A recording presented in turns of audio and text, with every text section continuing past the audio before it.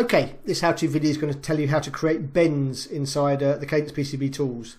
So the bends that can be used for kind of flexi rigids. So I've got a design here with some flexis on it. I want to put some bend lines across these kind of corners to maybe to fold the flexi over and create a bend to have the connector facing the correct way. In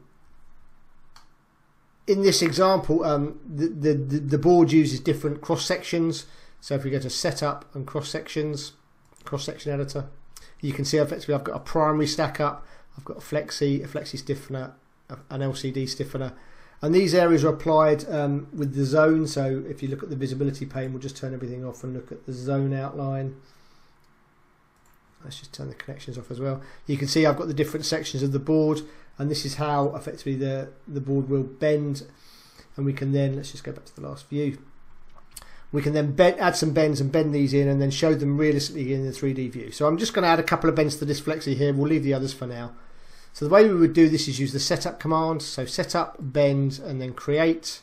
So I get an option to obviously specify a name, start and end points for these. And then there's different parameters, whether you want the bend to be top or bottom orientated, put in the radius, the angle, the order, and then you can get it to create via keepouts and package keepouts automatically.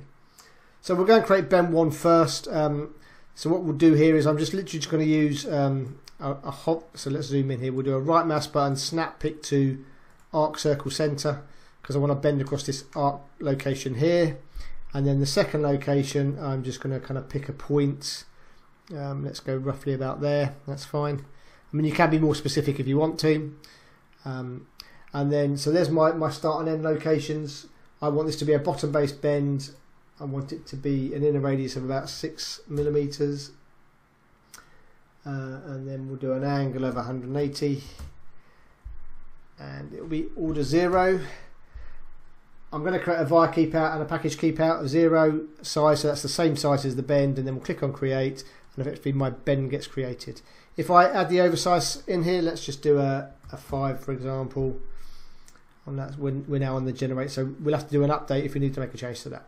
So let's go and make the second bend. So let's do a right mouse button, snap pick to, let's do it in the right place actually, oops. So right mouse button, snap pick to arc circle center, and I'll pick a location for my second point of the bend. So that's bend 2. This one's going to be going from the top. The radius is going to be down to 5. The angle is still 180.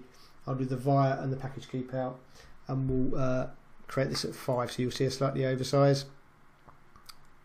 So that generates effectively bend 2, and you can see obviously the oversize of the via keepout showing it here. So now we're happy with the bends, we can actually edit these. So let's go to setup and bend and edit. So I get to choose which bend I want to edit. So I can choose bend 1, and it would then zoom to bend 1. And we'll do bend 2. So let's make a change to bend 2, and we'll just remove this via oversize to 0 and hit apply. That would then update the bend location. So I have my 2 bends defined.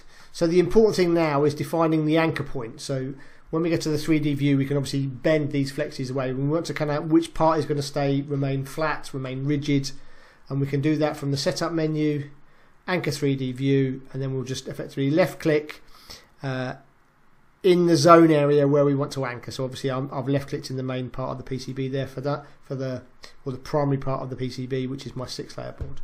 We'll then launch the 3D viewer. Let's just click OK and wait for the viewer to launch.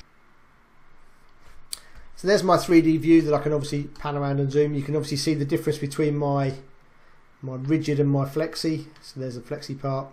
So what I want to do is I want to bend these and show the bend location. So in just a blank space in the canvas, I can just do a right click bend, and if I look at my options pane, I get the option to kind of bend them one by one at a certain percentage, or I can do all of them in one go. So let's effectively, if we'll bend that the first one, and you can see that bend comes in, we'll bend the second one, and then that flips the part round.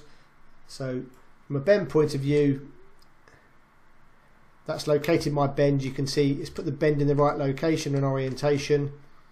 It's specified my angle correctly, so I've actually got the right radius going round, and it's a good representation of what my physical PCB in my physical design will look like.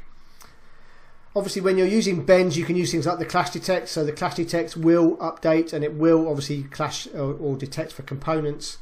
So if you bend components on top of other components, you'd actually see if you get a clash that way. So it's worthwhile looking at that from a design point of view as well.